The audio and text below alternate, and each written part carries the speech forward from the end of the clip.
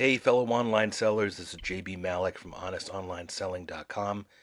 Hope you're having a great March. I want to talk to you today about how to find low cost books and sell them for big profits online. This is going to be one of two videos. The second video I'll post tomorrow. So if you already sell on eBay, you can also sell on Amazon.com too.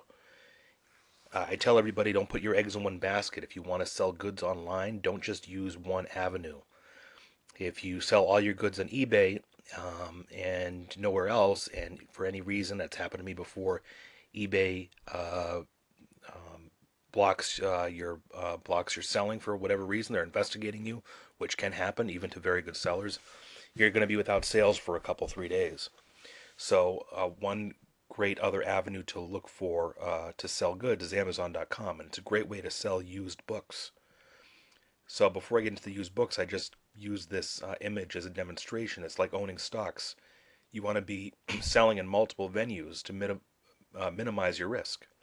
You might want to be on eBay and Amazon and know how to sell on Craigslist and know how to sell on Overstock.com as a merchant. So just keep diversifying your skill set. Learn how to sell in different channels.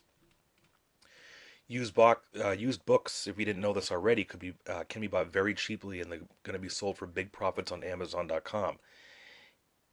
It's not as simple as it sounds. There's a lot of neat strategies that you can use to stay a cut above your competition. I'm going to show you those in the second video.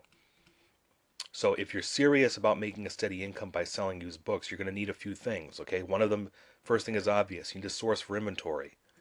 Okay, a lot of libraries sell off their used books every day, or they'll sell a lot during an annual or biannual book fair.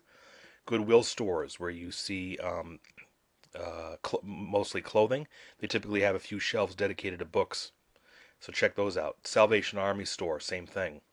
Salvation Army charity stores. Church fairs, a lot of churches have book fairs. Spring is coming. You're going to see a lot more of those.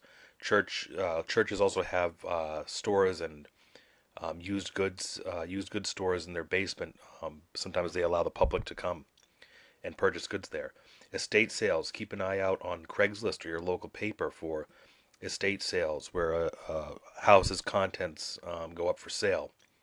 Yard sales, garage sales. People that are unloading goods in their home, they tend to have a lot of books for sale. Another thing that you're going to need to sell books online, if you want to make it easy for you, is an Amazon.com merchant account. This is free to get. This won't cost you anything. I put this URL here. This will take you directly to their sign up page. I don't make any profit from this. This is http://tinyurl.com/Amazon-selling. It's much easier to sell books on Amazon than it is on eBay, because Amazon already has the information of all the books stored. You just identify yourself as a merchant and that you have a copy of the book, and it can be up for sale within a matter of minutes. The third thing, and this is going to be a little uncomfortable for some people, but I'm going to explain in the second video why this is critical. You're going to need what's called a PDA scanner. It's essentially a PDA with a barcode scanner attached to it. You can't find these everywhere. Don't bother building one yourself. Your best bet is to rent one. I'm renting one at $60 a week. I'll rent it for about 2 weeks for $120, and I'll ship it back to the to the company I'm renting it from. I'm going to explain why this is critical. If you don't want to spend this little bit of money to get a scanner, you're going to be at a huge disadvantage, and I'll tell you why later. Again, I don't make any money on this by referring you to this company, which I'm going to do in the second video. For the best results, you want to learn about how to sell books online from soup to nuts. You want to get this book. There's the URL for it. It's books.honestonlineselling.com. It's a $27 guide. It's all that you need to know about selling books online. I highly recommend it. So here's my experience. I've done this once. Okay, so I rented the scanner, and I've gone to one Goodwill store. Okay, I bought about maybe, I'd say 25 books. I'm only going to give you a couple examples here, and I'm going to show you the proof in the second video. But here's a paperback called Born in Blood and Fire. It's about some Latin American struggle. I paid $1.99 for it. I sold it on Amazon for $16. Okay? I'm going to prove it to you here. Born in Blood and Fire. I've already shipped this the other day. It sold for $16. Okay? That's my listing on Amazon. So my gross profit was $14 or 7 times my purchase price. That's 700% gross profit margin. After my Amazon.com commissions, etc., gross profit will probably be about $11 or $12, or roughly 500% profit margin. Here's another example. This is some study workbook for arrhythmia, some medical study book. I paid $2.99 and I sold it for $24.